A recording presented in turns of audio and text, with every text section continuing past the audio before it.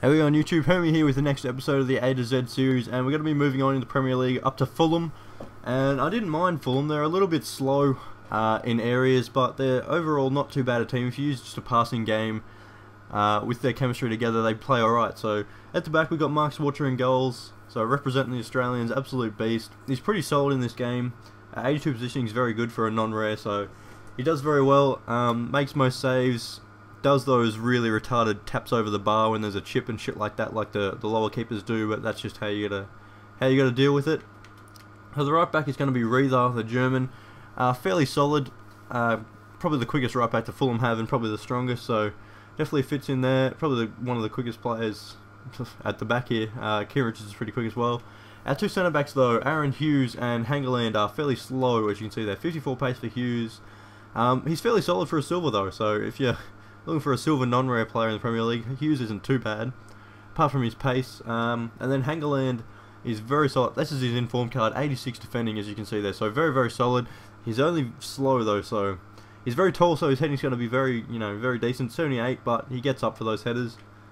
Moving across, we've got Kieran Richardson up front, at the left back, sorry, not up front, and very solid pace, and good stats all round going forward and backwards, so a very, very solid player. He's got a good hit on him. So we'll move up, and we've got Diarra as our centre defensive mid. 80 defending there for a non-rare, so very, very solid. Sits in front of the back four and just, helps them back there. 40 shooting, so it's not going to help you much up front, but, that's okay. Damien Duff I was really impressed with. This guy has 3-star skills, I think. Yeah, I think Berbatov's the only 4-star skiller in this team. But, yeah, 3-star skills for Duff, and he's got a rocket of a hit on him. I scored a couple of good cracking goals with him, so definitely one to try out if you're looking for a fairly solid right mid. Kieran Fry, I think he's only got 3-star skills. Yeah, I was pretty sure he had 4-star skills in FIFA 12. Good pace, good passing, better passing than 65, but decent dribbling. And doesn't really shoot that well, but if you just want to use his pace ball off the wing, he can do that. And Brian Ruiz, very, very good dribbling, pretty strong on the ball. He's a fairly tall player, fairly good power shot on his left foot, nice driven shot. Yeah, very slow, as you can see there, 68 pace, not the quickest. So we'll move up the park. We got Petric, very slow as well, but a decent hit on him as well. 3-star skills, and this is the main man, Berbatov. He's got 4-star skills, and I think a 3-star weak foot, yep. And slow as well, but he's got absolutely beastie stats there, so shooting, passing, dribbling, heading, all beastie. He's very good in the air. Hangeland and Berbatov both score lots of headers from corners, so if you're worried about that, they do get up in the air and score some goals. So we'll get on to the goals, and we'll talk a little bit more about the players then. Alrighty guys, here we go with the gameplay of the team, and we'll start off with talking about the team, and we'll start off at the back. And we've got Swartzer in goals, and if you're looking for a good non-rare Premier League keeper that goes for pretty cheap, definitely get a Swartzer. He'll go for pretty much just above discard value, and he'll definitely do the job. And we'll go to the right back, and we've got Rieder. Not as strong as I might have thought he once was. Gets beaten a little bit too easily going backwards, but he's okay going forwards, decent enough passing and stuff like that. And the centre-backs, I conceded a lot of goals just from sheer not having any pace.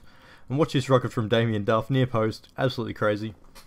But yeah, the centre-backs are just way too slow. Having pace in the 50s is never going to help you in Ultimate Team. But Hangeland in real life I love as a player, he's an absolute beast.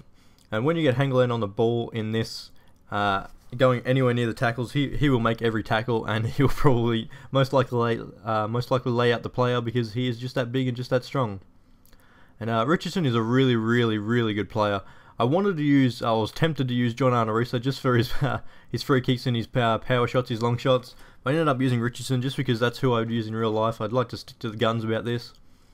And Diarra, he didn't really get involved too much. He had okay passing, which is really important coming out of the centre of just in front of the back four. You need good passing around there because it's a very dangerous area to lose the ball.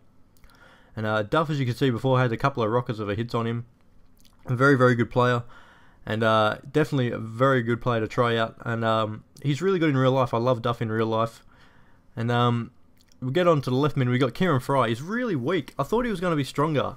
He's pretty quick when you get going. You can get away from players. And I'm a little bit ashamed that he only has 3-star skills. But yeah, he's really, really weak. I was expecting him to be stronger. A little bit let down about that. But we'll go up top. We got Brian Ruiz as the centre attacking mid.